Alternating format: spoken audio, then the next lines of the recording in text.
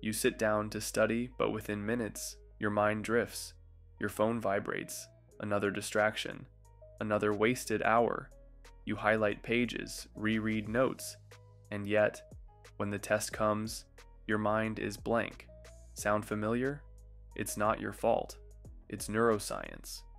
Your brain is designed to delete information it doesn't deem essential.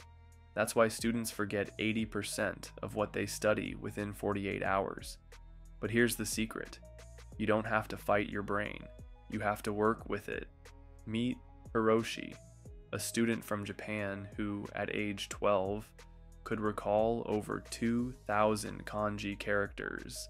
Not because he was a genius, not because he studied longer, but because he mastered active recall and spaced repetition.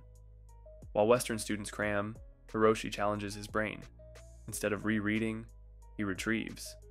Instead of passively absorbing, he tests himself. Every forgotten answer strengthens his memory like steel and fire. And here's the kicker. He studies less than you do, because memory isn't about time spent. It's about precision. Think of your brain like a garden. You water your knowledge right before it wilts. That's spaced repetition. Hiroshi doesn't wait until the night before a test. He reviews at the exact moment his brain is about to forget. 24 hours, 3 days, 1 week, 1 month. Every review is a reinforcement. This isn't just a study method. It's a system for lifelong mastery. And the best part, you can start right now.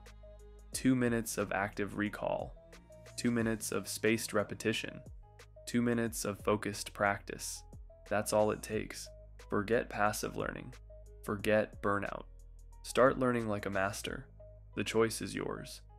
Will you go back to cramming and forgetting, or will you take control?